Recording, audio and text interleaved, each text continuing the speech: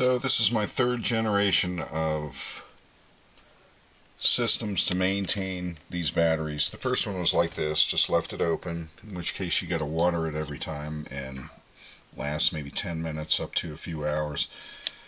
Second one was completely sealed with caulk and a syringe to inject water and then reseal it. And that worked well, except the syringe hole is too small and it it clogs up, and you know the syringes aren't cheap.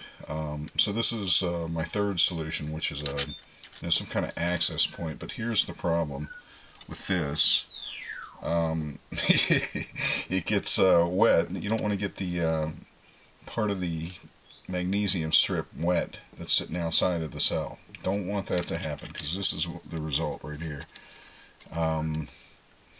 Also, it required more frequent watering than the syringe method, so I've got to find maybe a thick syringe that won't clog up, or kind of like a mini turkey baster or something. Anyway, here's a little nostalgia for you. This is my first crystal cell right here, well over a year old, and it's copper. It's just a little bit of copper and magnesium strip, and it's sitting on a can lid, and I got lots of stuff on here for the crystal.